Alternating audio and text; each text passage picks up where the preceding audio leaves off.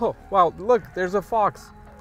See, this is how big this area is, and there's no kids. That's why there's foxes running all around.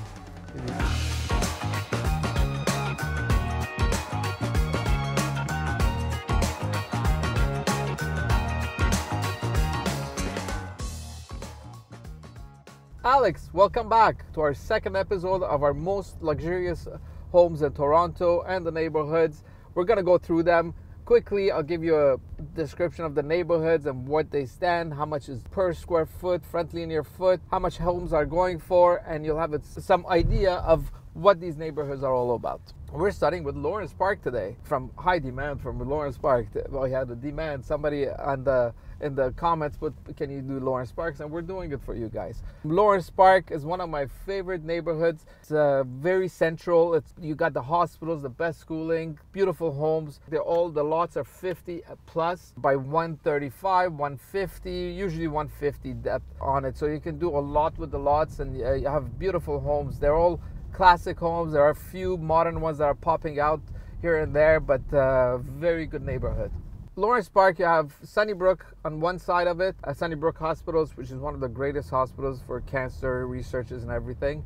North York General is close by, but it's not Lawrence Park, it's close by. Schooling, you have the best public schools. First of all of them rank top in Toronto. So for schools, you have Bedford Park, you have Blythewood, and one of the best high schools in Toronto, Lawrence Park Collegiate. As for private schools, you have the accessibility to all the good schools because it's right in between. You go up Bayview, you have Crescent, you have TFS, which is the Toronto French School. On the other side, from Yonge Street, you have St. Clements, you have Havergal, you have easy access to UCC if you want to, because there's a lot of side streets that are connected to there without having to go through the traffic. Parents love it.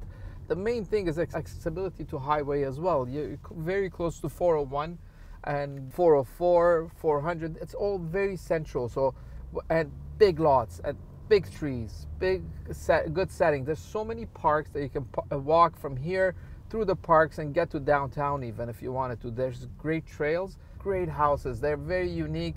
The streets are actually not connecting streets, meaning from Bayview to Yonge Street, they don't go straight. So it all turns. It's all in zigzags, I call them. But they don't connect directly. Therefore, the traffic they don't cut through traffic. People don't cut through traffic to go through these streets, side streets here. So local traffic. So on the streets, you see people playing hockey or on the driveway playing basketball. So you can see everything. So it's a very calm, relaxed neighborhood, family oriented. Land prices today, they start from 4.5 plus. That's about $80 to $90 per square foot. Front linear foot, Finished products, depending on what kind of product you have. The last two that sold on Dawlish, they were $10.5 million and up. But average for older home, you're going from 8 plus. Overall, Lawrence Park is one of my favorite neighborhoods. As I said, it ranks for me top 5. It's got beautiful setting. If I had to choose, it would be one of my top 5 desirable neighborhoods to live in.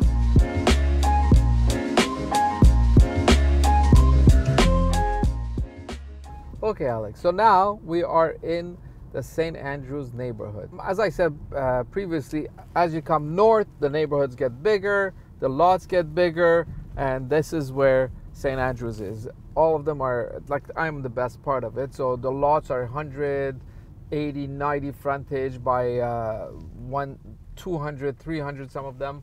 It's just north of Bridle Path, and the lots are big. As you can see, these houses, most of them are gated, and they're very big houses. I love the neighborhood. They have the castle look houses at a lower price than Bridle Path, but it's not like Lawrence Park, Lytton Park, Rosedale, where the older neighborhoods, that the neighborhoods are smaller, the houses are closer to each other, and the kids can go on the street and play whatever they want to do in there. It's more, every house is its own castle. It's more like Bridle Path.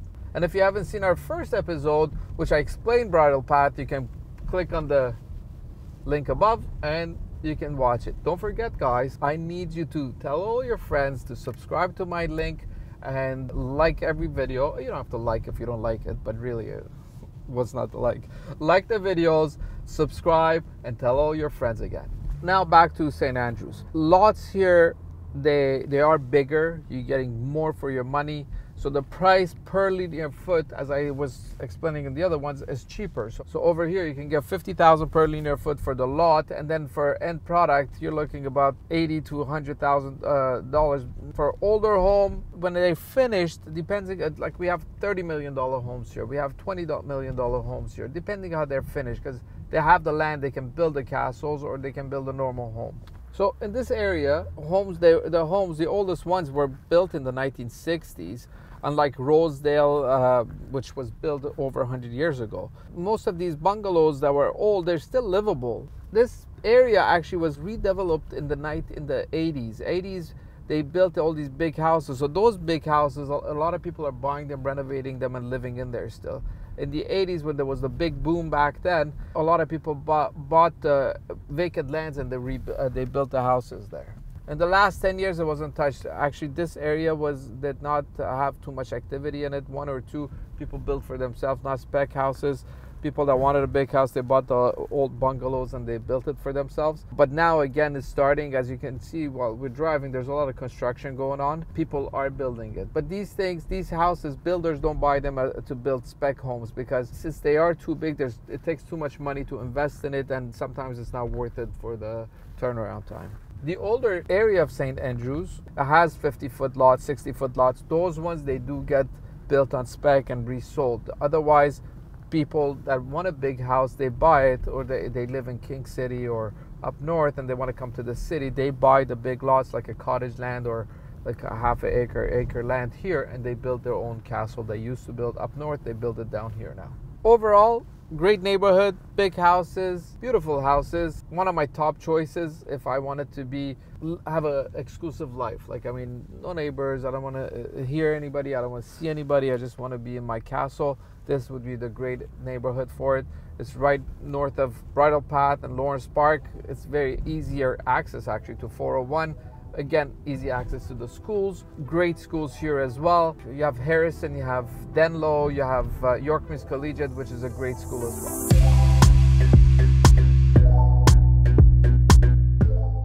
So that's it for St. Andrews. Overall, great neighborhood. We're having a very busy week next week. We're gonna have a few more videos coming out. It might not be the neighborhoods, but we have a few listings that you will see the videos, but you have to subscribe, as I said, to see all the videos, to get the notification to see the videos. Make sure you subscribe, watch our videos, and buy our houses. 416-710-1010, or you comment and we'll reply to you. You can also go to our website, www.ireza.ca. We're everywhere. Just follow us and anything, and you'll have more information about the market.